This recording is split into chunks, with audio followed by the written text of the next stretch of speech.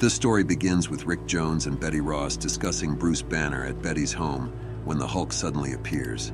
Seeing him, Rick tries to calm the situation, saying, "It doesn't have to be this way, Betty." But Betty, angry and transforming into Red She-Hulk, insists, "Yes, it does," and punches the Hulk with full force. The Hulk, trying to reason with her, says, "Betty, I only want to talk." But Red She-Hulk, enraged, continues to attack him. Hulk pleads, "Betty Ross, I know you don't want to endanger innocent," but she cuts him off, yelling, "Shut up! What do you know about keeping people safe?" As she prepares to strike again, Hulk catches her, urging, "Betty, this is futile." Red She-Hulk, refusing to stop, screams, "Let go!" and resumes punching him. Hulk blocks her blows, warning, "Stop, before I get angry."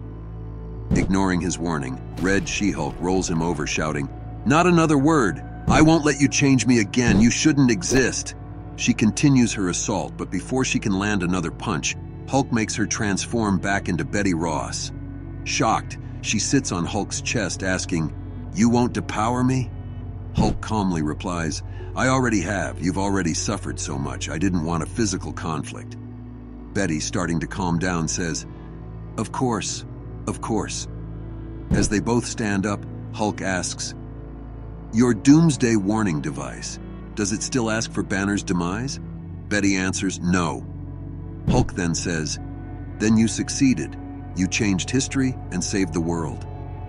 He gently touches her face, adding, "Betty, I'm not mad. You freed me."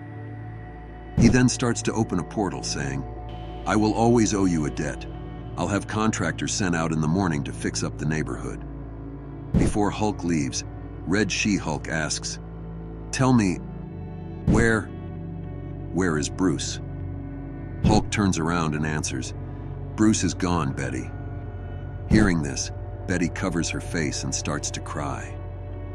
Hulk adds, "Banner always loved you, Betty. He would understand better than anyone the hard choice you had to make for the greater good."